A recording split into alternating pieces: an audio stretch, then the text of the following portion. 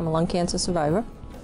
I didn't have any symptoms whatsoever, and it was found because I had a kidney stone, and they just happened to get the lower lobes on the CAT scan and questioned a couple of spots and did follow-ups, and thank God they caught it early. A little bit of shock. Thought it was a death sentence, as you usually do. The care I received at UMass Memorial was excellent. I couldn't have asked for better care, and they were great with my family. A lot of people always think Boston gets all the publicity and they have the fancy cancer centers, but now we have one here, and I got wonderful care, and it was so comforting for my family to know that they didn't have to travel into Boston every day or stay overnight, and you know, that's a big expense for people, just traveling back and forth there.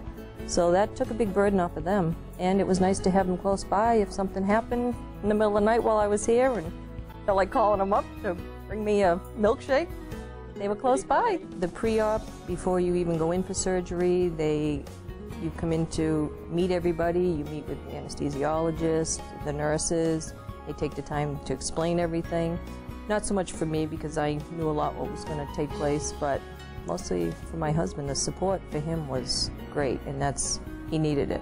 And my mother came up from Florida, and she needed a lot of support. This was a very trying time for everybody, and they were wonderful. Even if you've had a cough for a little while and you keep saying, oh, it's just a cold, it's sinuses, it's allergies, have it checked. I wouldn't go anywhere else. We have everything right here.